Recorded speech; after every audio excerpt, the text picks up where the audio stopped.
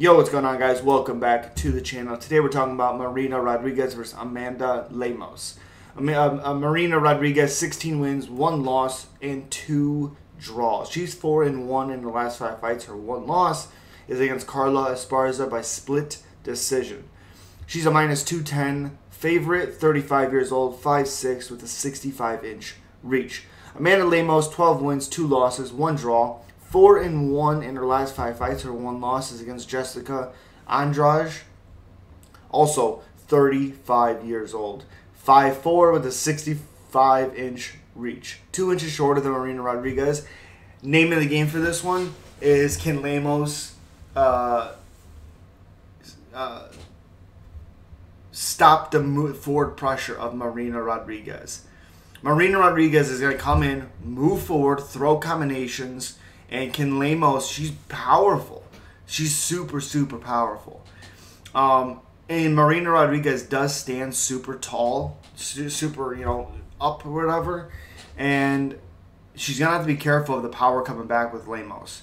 Now, can Lemos get it to the ground? Can she get this fight to the ground?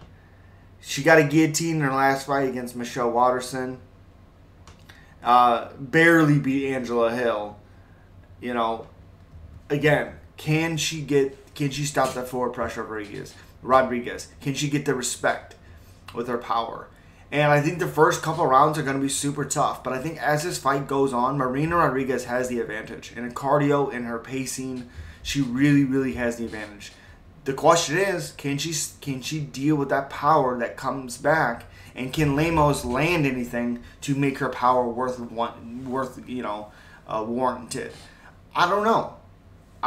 I think the output in the punches that Rodriguez is going to hit Lemos with, I think it's going to stifle Lemos a little bit. I think it's going to slow her down. I think we're going to see more of an aggressive Lemos maybe in the second or the third when she starts to realize either what's going to happen is Lemos is going to come out hot and heavy in the first round trying to get Rodriguez out of there, which, her front kicks are going to be huge in this because she's so much taller than Lemos. I mean, 2 inches, but still.